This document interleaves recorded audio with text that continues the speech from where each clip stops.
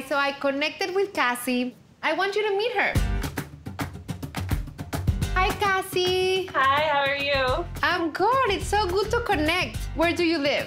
I live in Denver, Colorado right now. It is so incredible that we can connect this way. And tell me, what's your place? So I own the Wandering Wagon and we're a mobile bartending company. So this is actually a horse trailer bar. So it used to be a 2-horse trailer and I turned it into a mobile bar. So I'm a teacher and I think it's no secret that teachers don't make a ton of money, so I knew I needed to supplement my income somehow. So I started looking into all these different businesses and I came across mobile bars, and I have a horse. So I grew up riding, I have a horse here in Colorado, and as soon as I saw horse trailer bars, I was like, I have to have that.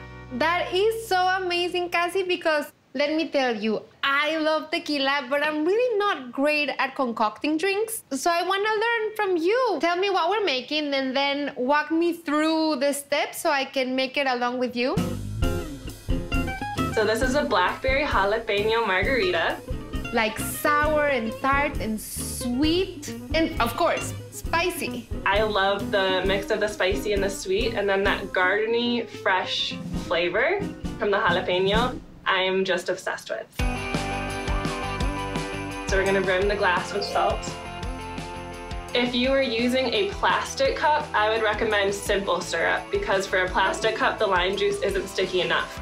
Okay, I'm already learning so much, and it's been just a few minutes. In your shaker, you're gonna put 5 blackberries. And you want 5 chubby, juicy blackberries. Juiciest blackberries you can find. Yes. Mmm. Now we're gonna add our agave. So tell me why you like agave. It connects with tequila, especially when we're using a Plata tequila. They're super agave forward tequilas, so pairing it with agave just makes sense. So we're gonna pour the agave in with the blackberries. We are going to muddle those blackberries so well.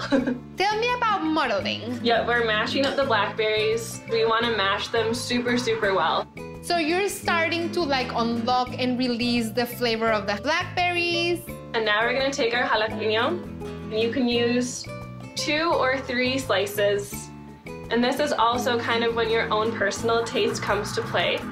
So maybe you like spicy and you want to leave seeds in, or maybe you don't love super spicy and you want to take seeds out.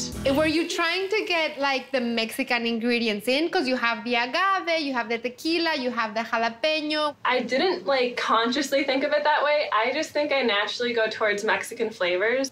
Also, it's so funny because Centenario I discovered when I was in Mexico. In Mexico, Gran Centenario rules. Like for Mexicans, it's what we have in our homes, what we go for, and it smells really fruity. Yeah, it's like pear, citrus, herbal, but also like very direct and straightforward, which I love.